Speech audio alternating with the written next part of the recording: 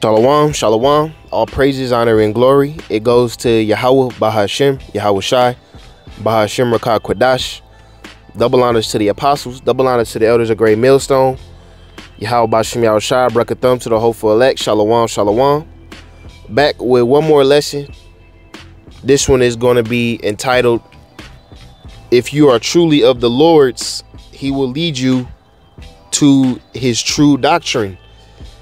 And this is going off the comments last week. A couple people have made on the comment board on the Elder in Baltimore's channel, going into how, you know, he would hear other groups like ISUPK and IUIC talk trash or talk down on GMS, but you know, eventually the spirit was on him to go out and check out GMS to see why these men were saying these things, and he ended up realizing that this is the truth. He said he's been learning ever since, and that testimony is a testimony that I have in myself, because when I first came into the truth, I just didn't automatically go into GMS.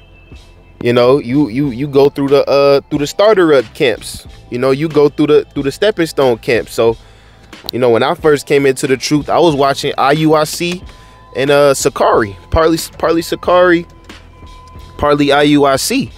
Now this had to be around I would say probably around 2016, 2017. So this is kind of when the whole Deuteronomy 22, when the whole grape thing was hot, man. It was hot. So it was a lot of slander on the men of Great Millstone at the time because of the way that they defended the gospel. You know, IUIC was calling them, you know, grapists and things like that. But eventually the spirit got on me to where I was like, let me at least see what they're talking about. Because when you come into the truth, you so new to the Bible is so new to you, you got to relearn everything. You got to re-soak up everything, man. And eventually, by looking at that debate with Polite and the apostles, I just kept watching the apostles more and more and more, and started watching IUIC less and less, man. Because to be honest, IUIC, that is your mama's Israelite group, man. So when I say that that's your mama's Israelite group, that's if your mom came into the truth of being an Israelite, that's who she would go towards, because that's more of a worldly image. That's more of a soft doctrine. You know what I'm saying? There's no harshness. There's no bitter to that. You know, Great Millstone, that is the group of your grandfather. That's the group of your forefathers, man. Because that doctrine has zero band-aid messages, as I did that video a couple weeks ago. You obviously don't get the sweet, but you're also going to get the bitter. We're going to warn you about Jacob's trouble. We're going to warn you about the hell to come. We're going to warn you about the charagma, man. These other groups, like I said, that is your mama's Israelite group. They're going to tell you about marriages. They're going to tell you about how to have how to pick a good Israelite wife, how to have a good Israelite household.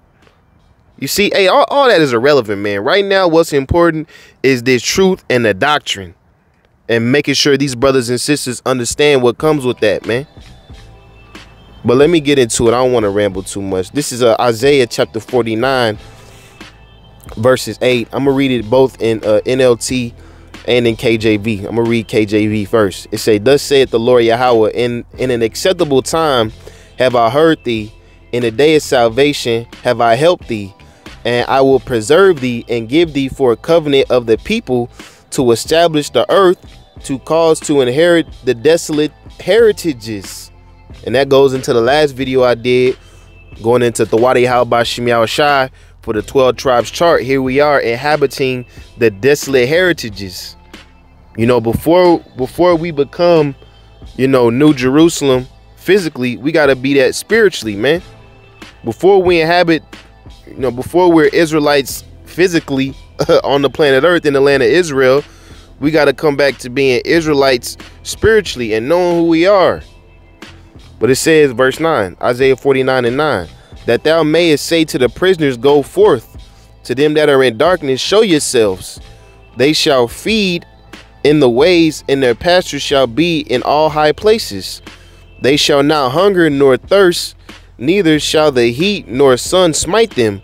For he that hath mercy on them shall lead them, even by the springs of water shall he guide them. Right. And a lot of these camps, man, they may be able to quench the thirst, but you're still going to be thirsty, man. It's like fucking Gatorade, man. You could drink a Gatorade, right? When you thirsty and shit, you could drink a Gatorade, but at the end of the day, that sugar in there, that shit gonna have you still thirsty. And that's the sweetness of these niggas' doctrine. You're not giving Jake that full alkaline, 100% pure living waters, man. You giving him some bullshit ass, Kool-Aid from the pack. Now that may be able to quench their thirst for a second, but there's not going to be 100% satisfied if they are of the elect, man. If they are of the elect, because you have members who are not of the elect that love being in these camps. You have members in these camps that just love going to the gun range and putting that on the on the videos for all to see. That's an example of your thirst not being quenched, because the doctrine and the truth alone should be enough. That's why that's all we push. Great Millstone, you don't see us posting party videos. You don't see us posting rap videos. You don't see us doing Patreon subscribers. All we do is push the truth, because that's all you need to be satisfied. These other niggas, they need more than that, man. So let's read it in the NLT, Isaiah 49 verse 8. It says, this is what the Lord says, at just the right time I will respond to you. On the day of salvation I will help you and protect you and give you to the people as my covenant with them.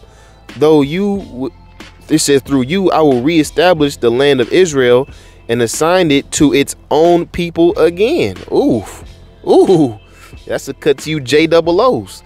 It says, I will say to the prisoners, come out in freedom, and to those in darkness, come into the light. They shall be my sheep grazing in green pastures and on hills that were previously bare. Since they will neither hunger nor thirst, the searing sun will not reach them anymore. For the Lord Yahweh in his mercy will lead them. He will lead them beside cool waters, and those cool waters is the truth, man. The real 100% without the Kool-Aid mixed in truth. You see? Now let's jump. 2 Corinthians chapter 2 verse 14. It says, now thanks be unto the Most High, which always causeth us to triumph in Hamashiach, and maketh manifest the savor of his knowledge by us in every place. Right? Because when the Lord is truly supping with you, that wisdom is going to show regardless, man. And a lot of these people, they being shown to have oil leaks, especially them purple boys. When y'all trying to bullshit that breakdown on that revelation, man. The savor of the knowledge is not being manifest. But it says, for we are unto the Most High a sweet savor of Hamashiach, of the anointed, in them that are saved and in them that perish. To one we are the savor of death unto death, and to other the savor of life unto life. And who is sufficient for these things? Right? So Apostle Paul is saying, on one hand, we the worst thing ever, man. Going to you other Israelite camps, the way y'all portray us, the way y'all talk about us, we are the savor unto death. According to y'all niggas, we are leading people unto destruction, right? So it says 2 Corinthians 2 verse 16, to the one we are the savor of death unto death, and to the other the savor of life unto life. Right? On the right hand side, the ones who are truly in the spirit of YAHAWAHSHI, they know that we speak the words of life. regardless of how we're portrayed, no matter how bad we're talked about, the things that we say have the potential to save the souls of our brothers and sisters, man. And once again, that is a matter of if the Most High wants you to get this or not. Because if the Most High don't want, if he don't want you to get it, he will have you out there doing fashion shows at the Passover. He will have you out there going to the gun range and taking videos, doing it on YouTube. But on the other hand, if the Most High is really dealing with you, he will have you locked into the spirit of his true men and prophets, the men of great millstone on down, and one that teach likewise doctrine. No, it's not about the camps. It's about what's coming out of the camps, man. And a lot of you people have flawed doctrines. But it says, 2 Corinthians 2 verse 17, it says, for we are not as many which corrupt the word of the Most High, but as of sincerity, but as of the Most High in the sight of man, we speak in Hamashiach. And the spirit of Hamashiach is prophecy. You see, we're not ones to corrupt the word of the Most High, to try to trim our ways to seek love, to try to avoid certain topics in the Bible, because the whole Bible is relevant.